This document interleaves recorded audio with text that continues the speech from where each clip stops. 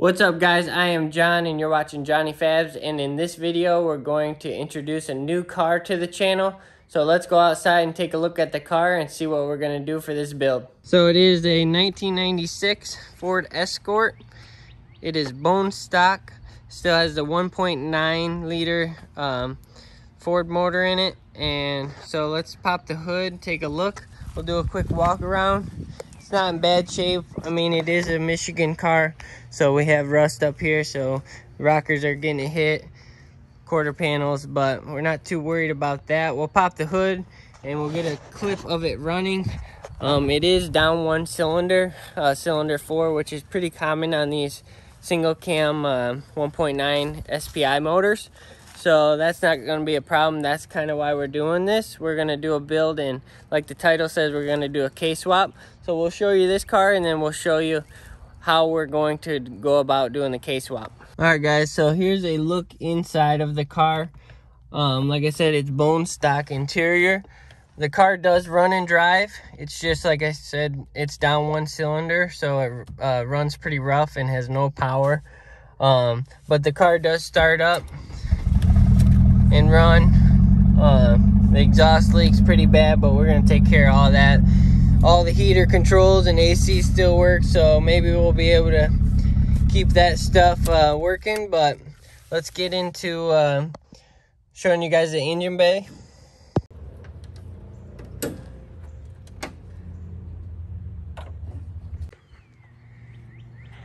So here's a look at the engine bay.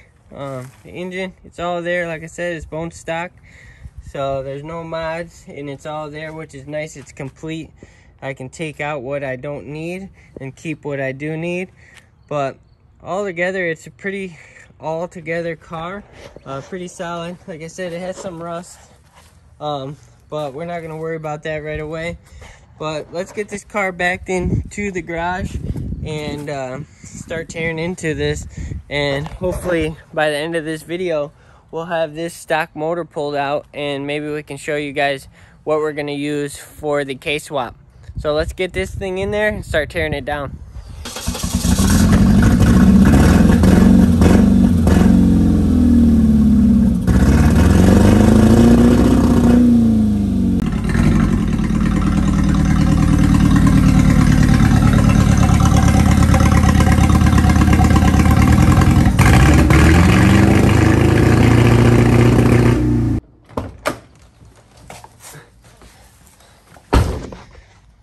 Alright guys, so we got it pulled in. This thing is hilarious. It sounds like a tractor. It's so loud and it runs so rough. It sounds like an old tractor. So let's get this old tired motor out.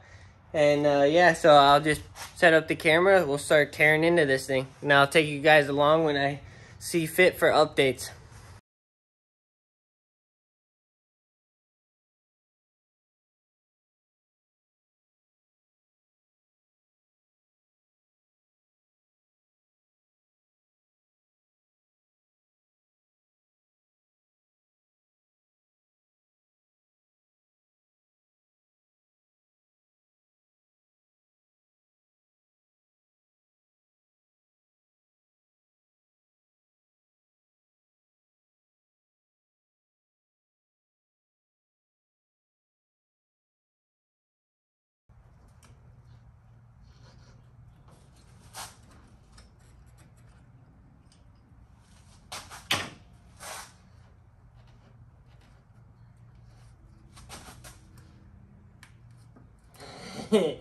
No coolant.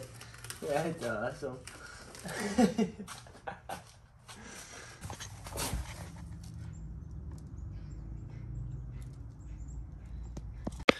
So I just was taking the radiator hose off. I thought it would splash water down, so I got a drip pan, but no water came out of that radiator, upper radiator hose, so I'm not sure if it even has any water in it. So it's a good thing we're getting rid of this motor. We'll have to check that radiator. I don't know if we're gonna end up using it, but if it has a leak, we'll have to end up replacing that. Hope not, because that'll affect our budget. So let's keep disassembling and disconnecting as much as we can so we can get this thing out of here.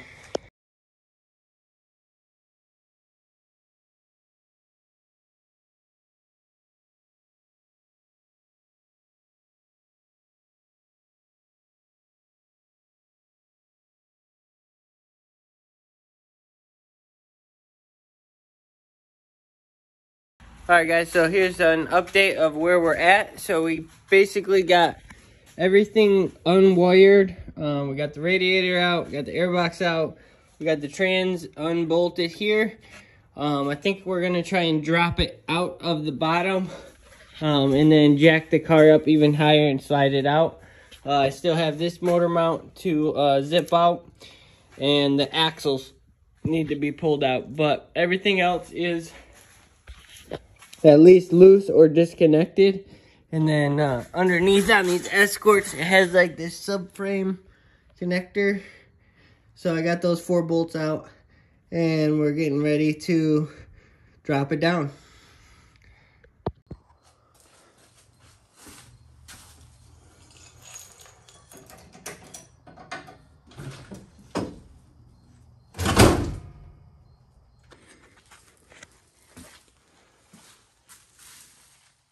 What is up, guys? It is now day 2 for the Ford Escort build. Last night we got the motor pulled out of it completely. I'll show you guys that now so you guys can see. Last night it was getting dark, so it was hard to film the final tear out of it, but we did get it dragged out. We just ended up jacking the car up high enough, put it on the jack stands, and then slid the motor and tranny out all in one. I did end up having to cut the axles out because I wasn't able to get the axle out on this side. So I just cut it. That's going to be okay because we're going to end up having to swap the axles anyways, and it just made it a lot easier to get the motor out. So here's a look in the engine bay with no motor. There's still going to be a lot of cleanup and whatnot. So for now, I am just going to put the wheels back on and get the car jacked down back onto the ground, and then we'll pull in the donor car. And you guys get to see that for the first time what we're going to be using to K-swap this Ford Escort.